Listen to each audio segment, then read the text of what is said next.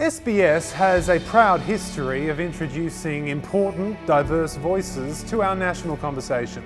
Les Murray, Lee Lin Chin, Andy Samberg, and now this lady. Not all Muslims are terrorists, but every terrorist is a Muslim.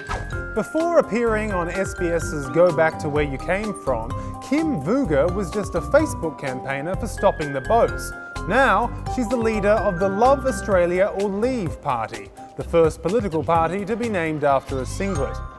Go Back to Where You Came From was designed to challenge people's preconceived ideas about refugees, and it succeeded. Kim started off as a woman opposed to letting refugees into Australia, but by the end of the program, she was happy to let refugees into Australia over her dead body.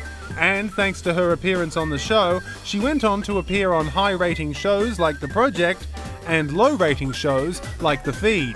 The Love Australia or Leave party fills a gaping void in our political landscape. Who are people with anti-Islamic sentiments supposed to vote for? One Nation? The Jackie Lambie Network? They're just not represented.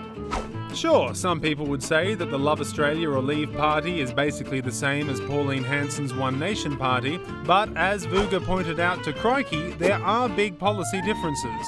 I'm blonde, she's a redhead. Forget multiculturalism, that's multifolliculism. And while Kim must be pleased that the boats have stopped, there's a much more serious drowning she now wants to address. We are drowning in Australia in a sea of multiculturalism. Yes, girt by tolerance, everyday Australians are suffocating on inclusiveness. Fortunately, Kim has a solution to these tortured metaphors.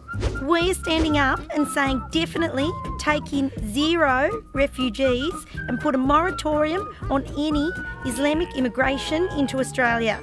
That's right, when the world is facing the biggest humanitarian crisis of our time with over 65 million people displaced, Kim is brave enough to say, "Not in my backyard."